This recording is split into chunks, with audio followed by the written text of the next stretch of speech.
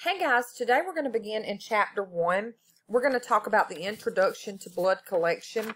There's several learning objectives here that I want you guys to take a peek at and make sure that you stay on path with your learning objectives. These learning objectives are designed to guide you as into what content you should study and to help better prepare you for your testing. So it's important that we understand the correct collection technique, the purpose and regulations of how the guidelines are set as far as legal considerations, safety precautions, quality management. These are all very important things that you will need to know as far as what we're looking at in chapter 1. There's key terms that I want you guys to be familiar with. You will see these key terms on the test, so you must understand them. These key terms are listed in chapter 1, page 2. Aliquot refers to a portion of the sample. So if we're talking aliquot, then we're talking about just a piece or a part of a portion of that actual sample. Chain of custody is the documentation and collection and handling of forensic samples. An example of chain of custody would be if they were pulling a blood alcohol level on a patient. Maybe they were in a car accident, or maybe they're doing genetic testing to see if this child belongs to them. These involve the chain of custody. It goes through a process of people and signatures to make sure that the sample is not contaminated, skewed, somebody tampers with it. Maybe they don't want to pay child support, so this is not my baby, so I'm going to go pay the lab technician that I know that works in the lab, and she's been there for years, so I'm going to pay her to help me out. What happens with the chain of custody is you can't break that chain of custody, because the lab results would not be considered accurate if you do. So there's a process of people and steps that you go through when we're talking chain of custody. CLIA is the Clinical Laboratory Improvement Amendments. It's federal regulations governing laboratories and testing of human samples. And then we have our CLSI, which is Clinical and Laboratory Standards Institute. This is a nonprofit organization that publishes standards and guidelines for clinical lab procedures.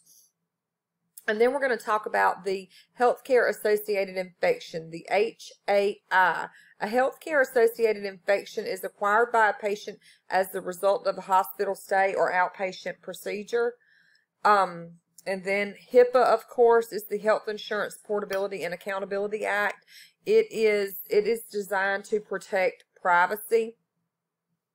And then we're going to talk about the pre-examination phase. The pre-examination phase is the process that occurs before testing of a specimen.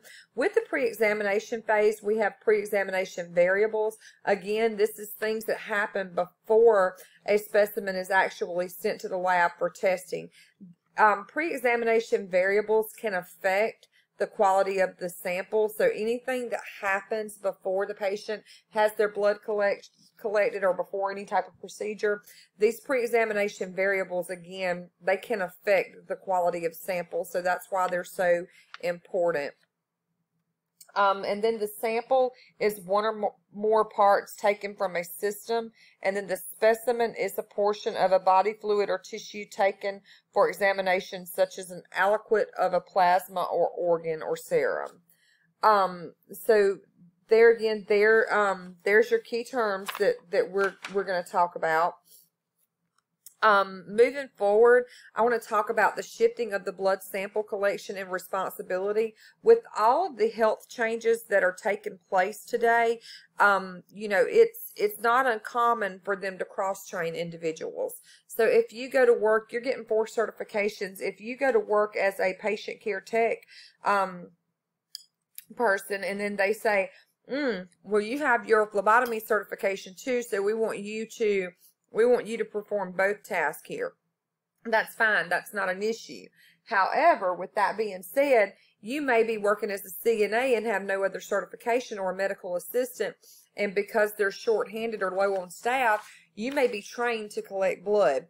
And what I'm getting at with the cross-training and shifting of the healthcare skills and the medical skills, it's very important that if you are contacted and they're working to cross-train you on a skill, if you're not comfortable, it's super, super, super important that you guys relay that to your supervisor or your direct report, because you don't want to do anything to harm a patient.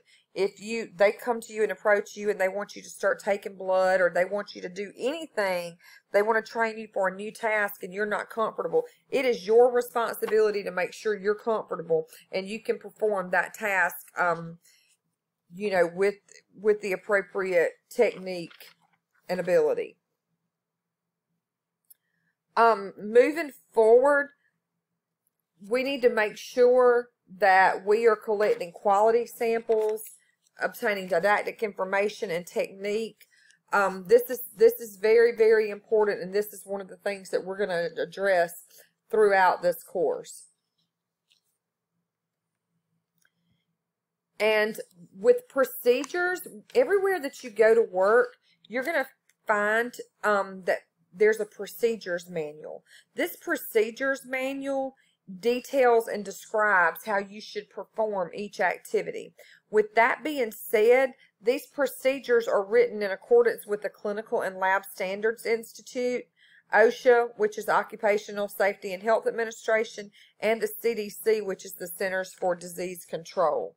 So just know that if you are in a precarious situation, or you're in a situation that you don't fully understand, you can refer to your procedures manual, because these guidelines are written in accordance with the laws that we have to follow. So that is it for video number 1. I'm going to continue on in the next video, and we're going to talk about quality samples and quality results. But in the meantime, this is chapter 1, video 1, and if you have questions, please let me know.